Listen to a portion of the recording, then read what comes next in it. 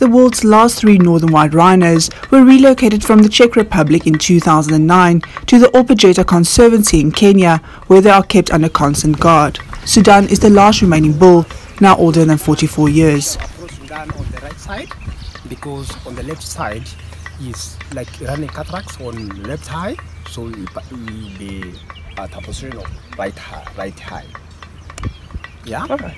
Yes. If you go close to the left eye, go close to him, he is scared. So on the right side, it's okay.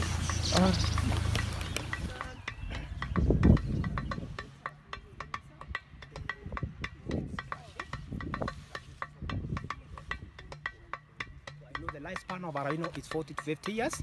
So if you can see Sudan's skin is too light. The skin now is becoming light. If it goes to the tree and try to scratch himself, it develops some wound on his body. So it's normal when the rhino is old. Sudan is also impotent. Scientists the world over are now trying to achieve the seemingly impossible. South Africa's Rhino Repro Project with Dr Morne is exploring advanced reproductive techniques to secure Sudan's future generations. Sudan is also kept company by his neighbor Baraka, a blind black rhino. He lost his sight after fighting with another bull.